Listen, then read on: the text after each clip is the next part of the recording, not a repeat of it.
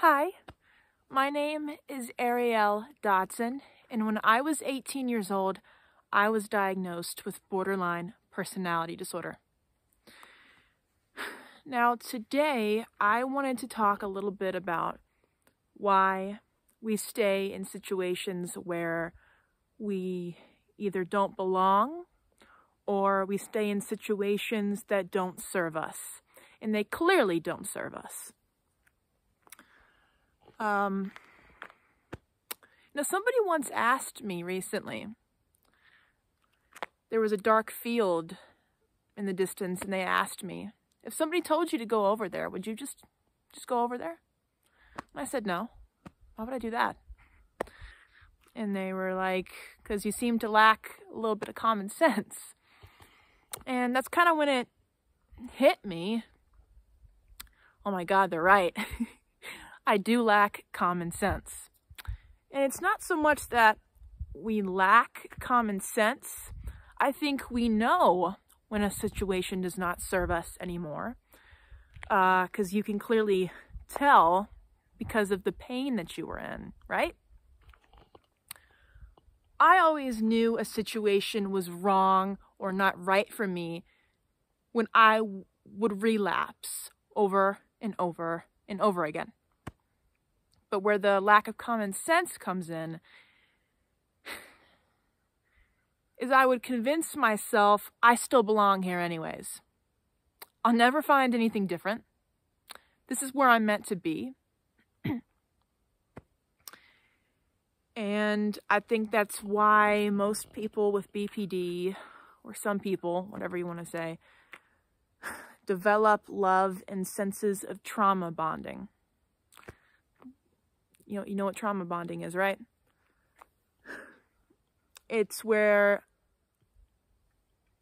the love that you were developing with somebody is not normal, is not natural. It's almost like an addiction that you feel powerless to quit, right? And for years, I've been dealing with this sense of trying to find myself and try and do a lot of soul searching. And that's when I started researching and getting involved with the law of attraction. And one of my most favorite YouTubers that does videos on finding yourself and the law of attraction, his name is Aaron Doughty. And something he always talked about that really stuck with me is he said, be the star of your own movie. Quit trying to be a star or a cameo in somebody else's movie. And for about 2 years now, that quote has really stuck with me.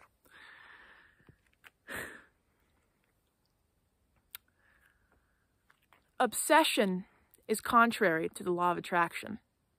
Obsession kills. Obsession, jealousy, forcing things that aren't meant for you, those all go against the law of attraction and getting what you want in life. For years, I've repeated the cycle where I want to be in somebody else's movie because obviously I am lacking in my own movie. I'm not focusing on directing my own movie. I'm not focusing on becoming a better role in my own movie. And the mind of someone with BPD is so fragile. And it's called the world's most painful illness for a reason, because it is extremely painful. People have described it as having third-degree burns all over your body. You feel everything in extremes all of the time. You know, when I was younger, I had this internet friend, and he was so pushy and not like clingy or needy, but he was just so aggressive, you know, and I kept having to block him, and then I would unblock him, you know, a year later, and we would get to talking, and he would do the same thing, and then I would come back a while later, And eventually he changed, you know, he let things be. He let things flow how they were meant to flow. And there was this ease in him where I could feel that he wasn't trying to make me do anything that I didn't want to do. If I didn't pick up the phone right away, he was cool about it. You know what I'm saying? And as I got older, I started to realize I am just like that guy when he was younger. I try and force myself in places where I don't belong, obviously. And when you do that, you postpone what is really meant for you. Did you know that?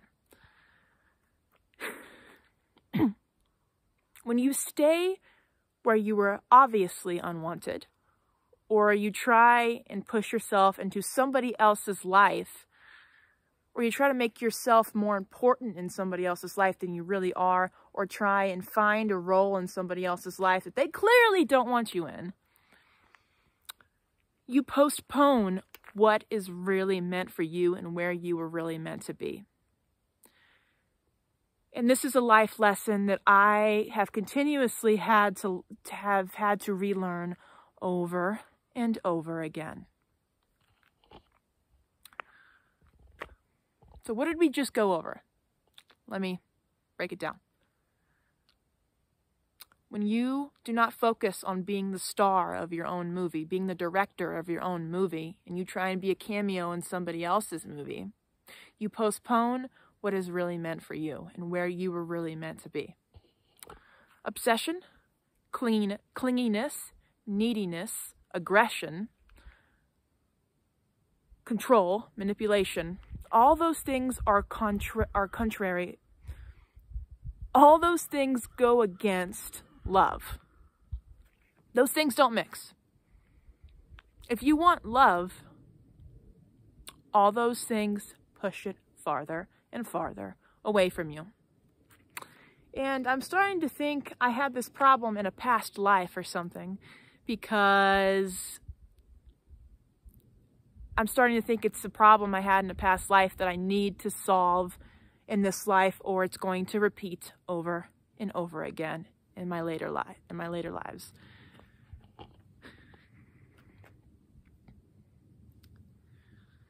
No matter how hard I seem to try to try and find who I really am, there is always this hole inside,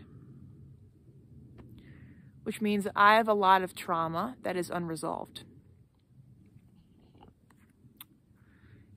Part of being BPD, or having BPD, is feeling this emptiness that sometimes we try and fulfill with things like finding that in other people, which will never work, or substance abuse, which I have always been fortunate enough to never have a substance abuse problem, and I hope to God I never will. One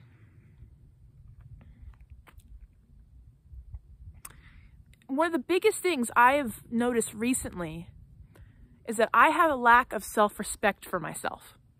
That means when I relapse, when I'm triggered into a relapse, there is no self-respect in wanting to maintain dignity or maintain my reputation.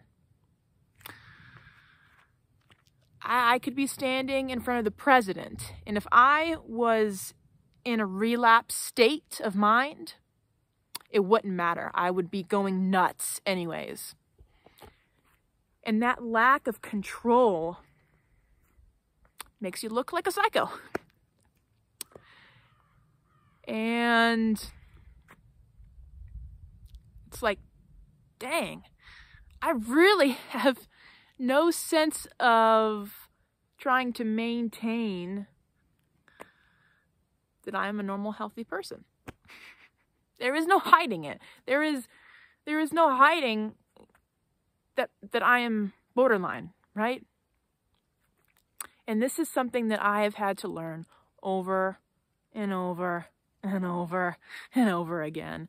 And that's when I come up to places like this in hopes of trying to find myself, in hopes of talking to a camera might help somebody else that's going through this painful illness, or that it might stick in my head a little bit more when I talk about these things.